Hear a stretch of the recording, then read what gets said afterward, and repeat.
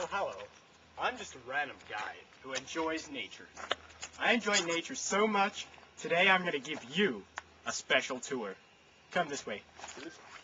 You may have noticed my shirt says, "Don't be a tosser." Don't be a tosser, guys. Not cool. Now, if we look up there, we can see Bald Hill. And that lovely noise, some of the beautiful animals that are in this animal park here. I don't think we'll get a chance to meet them today because the park is closed, but here's hoping another day. Alright. Yeah, once again, the antennas on top of Bald Hill. They're destroying our ecosystem, man. They had to cut down trees to build those things. Cut down trees. Do you know what lives in trees? Do you know the kind of animals that live in trees that they have cut down to build those metal things?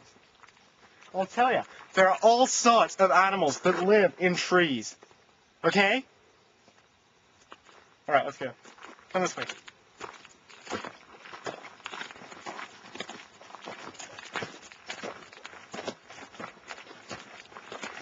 So as you can see here, there are some rocks in the soil. As you can see though, the soil has sort of eroded. And that's because these communist bastards are cutting down trees to build antennas on that hill. Okay? If they did not build those antennas there, this would be pristine. This would be nice, flat land. Okay? If you cut down trees, that's what's gonna happen. Let's go. See here? I've put signs. They're made out of wood. They cut down trees to build this sign. And I bet the trees that they cut down to build that sign came from up there. I bet they came from up there.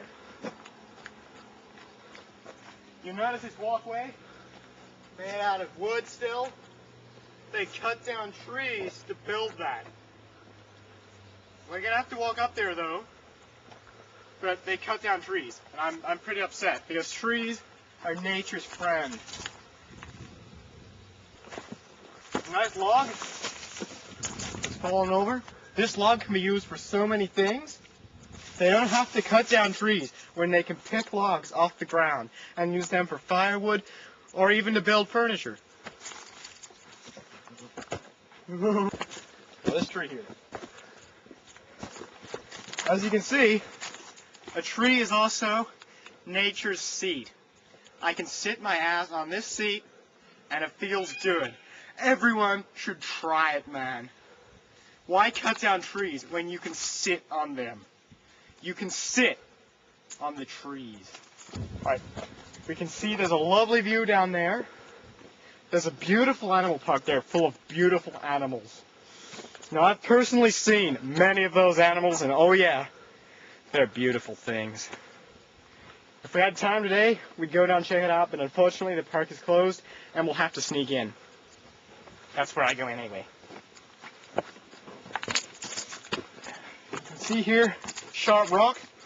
Now this could be used as a weapon to kill hippies with. So, unfortunately, I'm gonna have to throw this like a girl down that hill.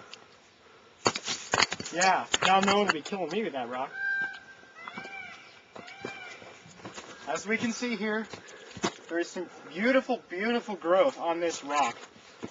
And if I wasn't on camera right now, I would be tongue-kissing that growth.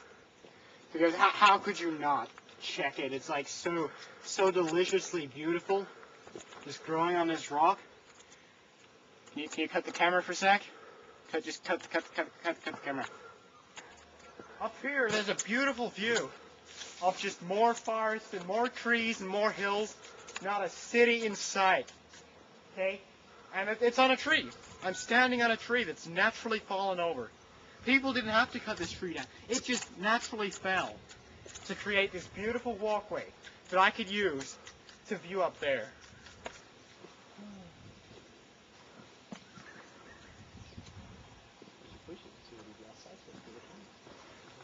There's the enemy. Those towers where there used to be trees that they've cut down to build those towers so people's cell phones can have reception and people can watch TV. There were trees there, beautiful, beautiful trees, and now they're gone.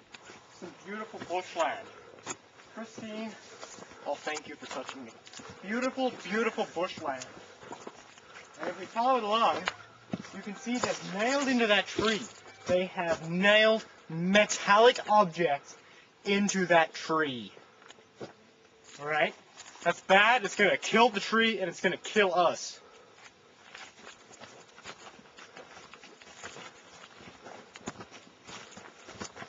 If we look over here, we can see more beautiful views. Not a town in sight, except maybe over there. Because people cut the trees down. No, you don't cut trees down. Alright, trees are there for everyone to enjoy. Here, we cannot have this in our trees. Get down, you step inside. The corporations have put you here and they're coming down now. Come on, go. You make me angry. I'll die. We've won this one, not because I couldn't get the sign down, but because we're right. Let's continue on further. On that hill over there, you'll notice they're cutting down trees and digging into the mountain to build houses. Houses for people. You destroyed animal homes. What about the animals? They were living there first. Some of the beautiful creations of nature. And those are ants. Ants play a very important part in this area. Don't ask me what they do. I don't know. But I love ants. And they love me. Come here, little fella. This little magnificent creature here. Look at it. Isn't it beautiful? It used to live around here. It still does around this particular square. But where they've built houses, you won't see these around as much. Because you destroy their habitat. And that's not good. You can see there's more lichen on these rocks. Beautiful, beautiful, beautiful. Can you cut the camera for a second? Just cut the camera. I said cut the camera!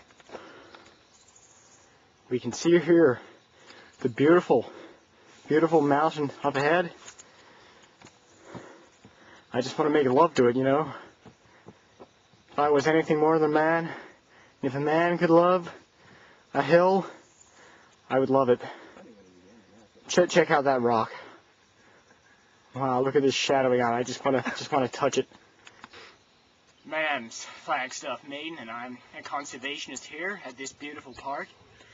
And I really can't stand to see what they're doing to some parts of it. I haven't had a chance to show you today because all the beautiful animals that I was going to show you, they're just not available right now. So I'm showing you this part of the park. It's really beautiful. Really, really beautiful. And yeah, sooner or later, you'll see me famous because I've saved this park. Saved it from destruction. Saved it from people who knock down trees to build antennas for mobile phones. But hey, what can you do? What can you do? You can help us. All you have to do is send me lots of money. By sending me lots of money, I can help this park become good, and I can bring love to the animals in this park. And I know something about bringing love to animals. Now, we'll just keep going further along here. You might want to keep the camera on me at all times. You never know, something interesting might happen. This is the area where anything can happen, and it's often beautiful. So if you follow me, you'll notice the nice texture on the ground here. It's beautiful, beautiful dirt, and if you dig a hole in it, you can do so much with it. You can cook fire, you can do everything. Once again, if we look over there, you can see the beautiful shadow on this mountain. We can see that sunlight is going away and darkness is coming. And that's a beautiful thing, the transition between darkness and light. So you can see the shadow. There's no shadow, then there's shadow. And the sun's slowly drifting down behind the hill here. It's very, very beautiful. If I could make love to the sun, I would. Now if we keep walking, watch your step there. Alright, so if we keep walking, you'll see that these rocks are naturally occurring rocks. We didn't put them here. We didn't chop down trees either. We just kind of pushed them out of the way a bit. So what we did was we'd come along and we'd say, "Hey tree, would you mind moving?" And the tree would say, "Yeah, sure, I'll move." Takes a few hundred years and a bit of weight pushed on it, for the tree will grow out, and you have this nice path you can follow. The rocks are naturally here. You hear something rustling around in the bushes up there, probably an animal. Keep going.